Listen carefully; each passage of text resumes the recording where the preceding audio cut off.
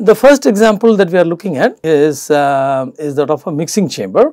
This was actually discussed in the previous course, where we applied the steady flow energy equation to this device and then derived an expression for the ratio of the mass flow rates, m dot 3 divided by m dot 2 and m dot 3 divided by m dot 1. So, that has already been done. So, now we want to calculate the rate of entropy generation in the mixing chamber. So, we want to calculate sigma dot int for this device. So, control volume is shown, this is our control volume. So, we apply our previous equation. Notice that since it is since the mixing chamber is insulated, delta Q naught is 0. So, the integral drops out. So, we are left with an expression like this. Okay. So, we can retrieve the following property values from the table. A compressed liquid state we simply approximate as SF of T comma P is simply approximated as the specific entropy of the saturated liquid at the same temperature. So, if you plug in the values, notice that we divide both sides by m dot, and if you and m dot is nothing but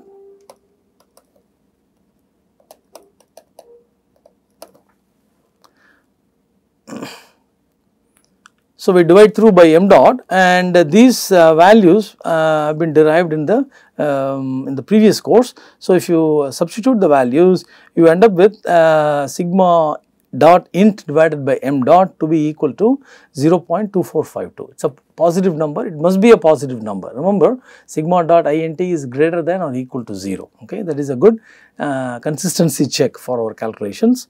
And the entropy generation in this case is entirely due to internal irreversibility from mixing. Remember, we said sigma dot int could be non-zero because of friction, dissipation, mixing and so on. Okay. So, in this case it is due to mixing.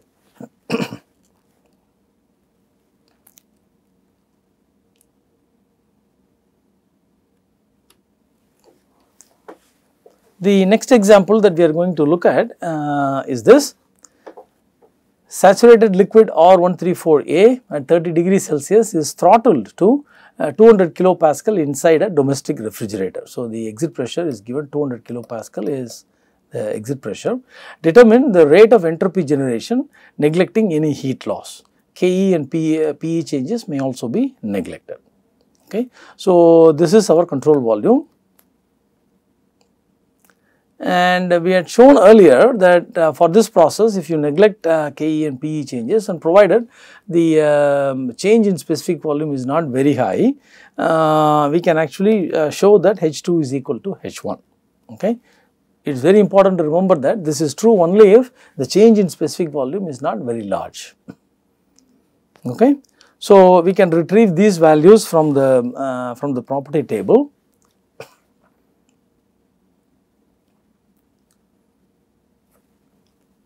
Now, the dryness fraction at the exit of the throttling valve may also be evaluated like this, and application of entropy balance to the control volume looks like this. The integral drops out because the device is insulated.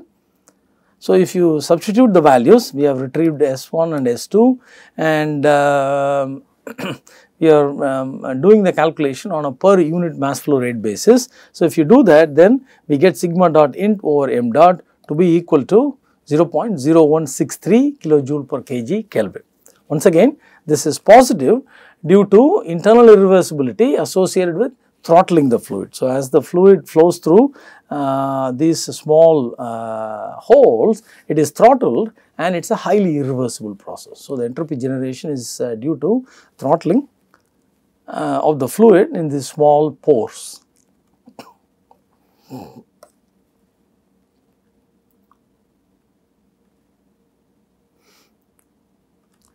The next example that we are going to look at is this.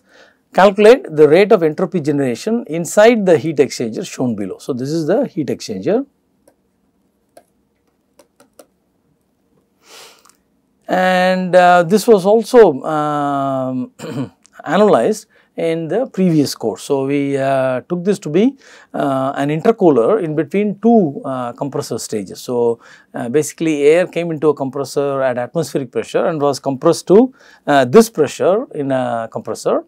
It was then taken to an intercooler, which is this heat exchanger here, cooled to 300 Kelvin, as you can see here. Pressure remains the same. So, it was cooled to 300 Kelvin before being taken to the next stage of compression, okay.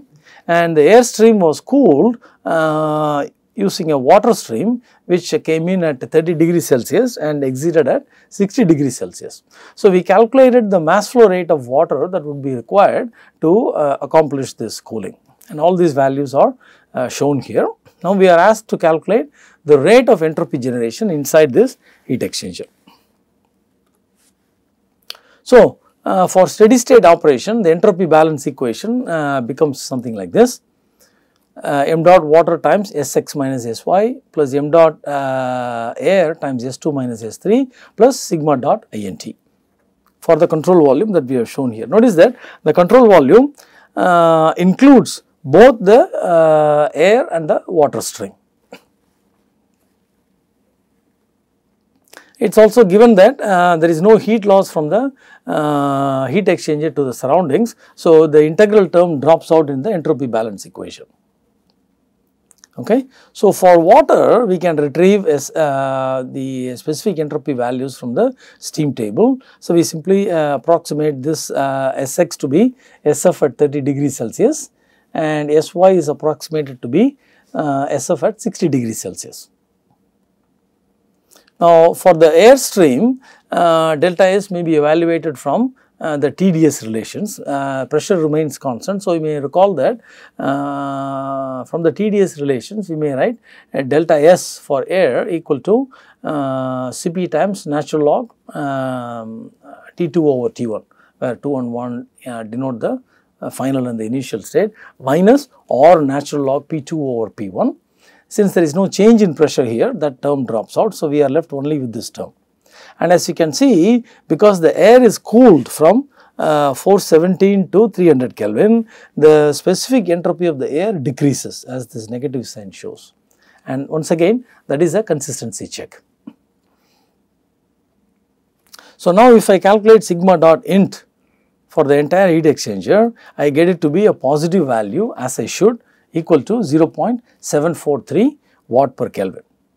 Notice that the specific entropy of the air stream decreases, but the specific entropy of the water stream increases because it is being heated. Okay, so now the sigma dot int in this case is due to internal irreversibility associated with heat transfer across a finite temperature difference.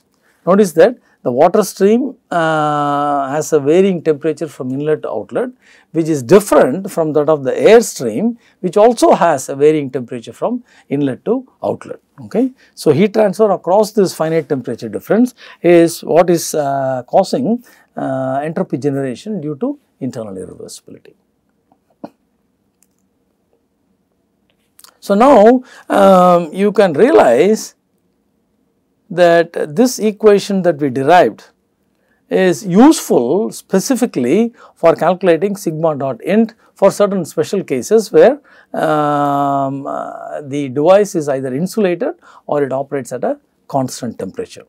Okay. So, knowing the inlet and the exit stage, these may be evaluated. So, we can actually evaluate sigma dot int using this entropy balance equation. There is no closed form for evaluating sigma dot int. It has to be calculated in an indirect manner like this.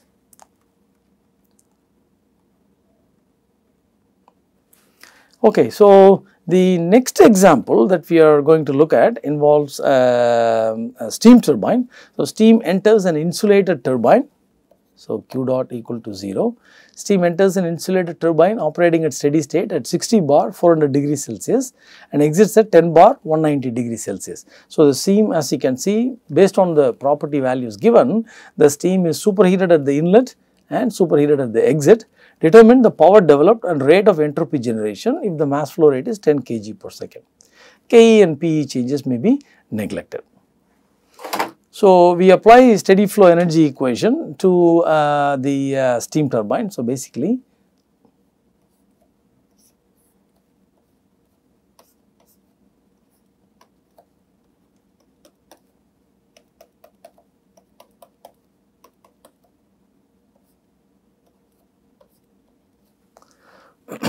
So, this is what the situation looks like. So, we apply steady flow energy equation, drop all the other terms, and we end up with something like this. So, if you retrieve the values for H1 and H2 from the tables, we can evaluate Wx dot to be 3751.5 kilowatts for the given mass flow rate of 10 kg per second. Now, entropy balance equation for this case becomes after setting the integral equal to 0, we get this. So, rate of entropy production may be evaluated as 968 watt per Kelvin. One thing that we need to keep in mind here is that this entropy generation is due to internal irreversibility arising from friction, both mechanical friction as well as fluid friction or viscous effects. Okay. So, this is the cause for generation of entropy internally within this device.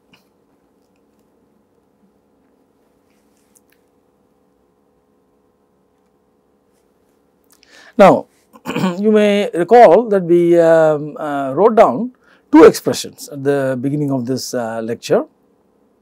So, one was change in entropy of the system which involved sigma int, another one was change in entropy of the universe which involved sigma, right. So, change in entropy of the universe which involved sigma. So, what we are going to do now is develop an expression for calculating change in entropy of the universe as a result of a flow process.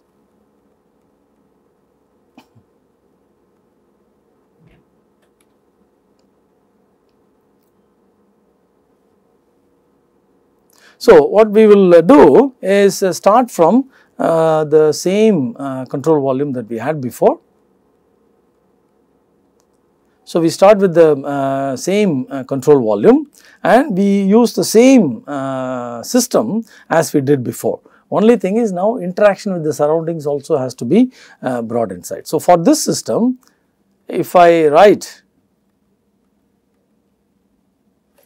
so for this system, I may write the change in entropy of the system between time instant t plus delta t and t like this. So, the system itself is comprised of two pieces at time t plus delta t, one within the control volume, one which is just about to leave.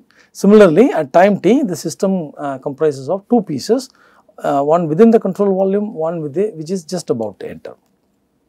Now, during this time interval, the change in entropy of the surroundings is given simply as delta q surrounding over T naught. Notice that there is no integral here because the surroundings are at a temperature T naught and there is a heat interaction to the amount of delta q between the system and the surroundings. So, the change in entropy of the surroundings is simply delta q surroundings over T naught. So, the change in entropy of the universe during this time interval is ds system plus ds surroundings. So, delta sigma equal to ds system plus ds surroundings, which is equal to this.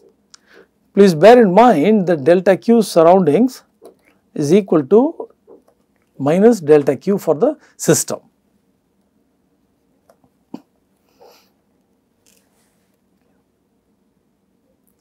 So, if I rearrange this expression and take the divide by delta t and take the limit as delta t goes to 0, then I end up with the following expression for rate of entropy generation in the universe as a result of a flow process. Okay. So, this takes into account both entropy generation due to both sigma due to both internal irreversibility as well as external irreversibility. So, this is the rate of change of entropy within the universe itself. And as we mentioned earlier, this is a very important performance metric for the device or the process that the working substance executes inside the device. So, let us work out a few examples involving this concept. So, refrigerant 134A is compressed steadily in a compressor from 140 kPa minus 10 degrees Celsius to 700 kPa 120 degrees Celsius.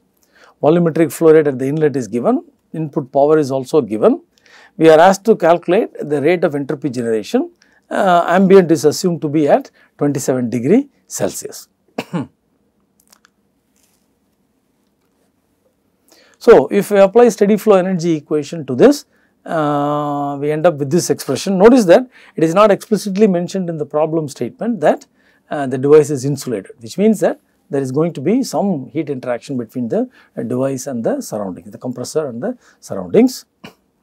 So, if we retrieve the property values from the table, we get H1 specific enthalpy, specific entropy at the inlet. Specific volume at the inlet is required because we are given volumetric flow rate at the inlet. So, the mass flow rate at the inlet is V1 dot divided by the specific volume at the inlet, and that works out to 0.006845 kg per second.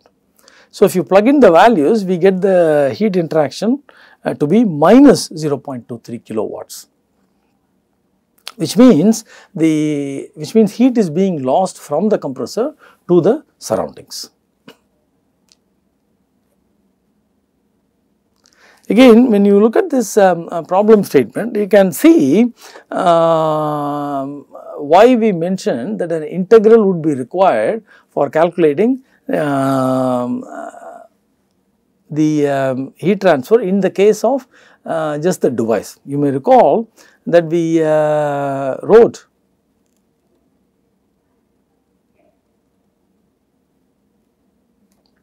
this term.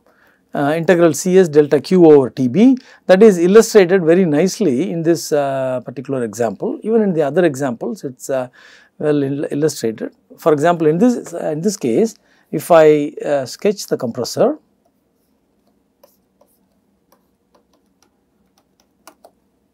so this is the inlet to the compressor, and notice that the temperature at the inlet to the compressor is minus 10 degrees Celsius. This is our control volume. And the temperature at the exit is 120 degrees Celsius. Ambient itself is at 27 degrees Celsius.